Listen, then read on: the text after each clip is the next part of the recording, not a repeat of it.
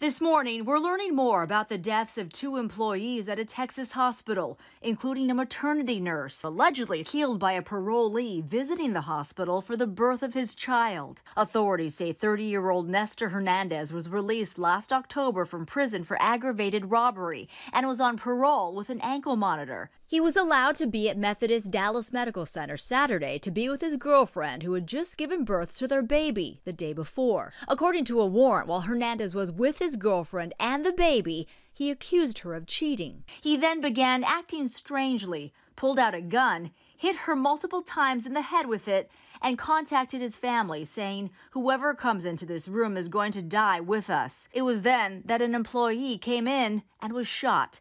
Another employee in the hall heard the shot, came in, and was also killed. A hospital police officer was able to shoot Hernandez in the leg.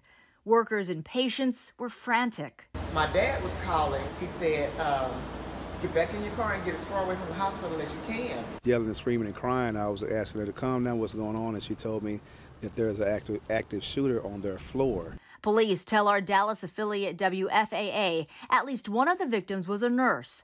Some hospital nurses now worried for their safety. The hospital saying, out of an abundance of caution, police force staffing has been increased.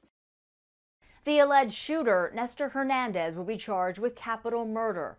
Fellow nurses say the nurse who was killed was a grandmother at retirement age and described her as someone who would always take charge.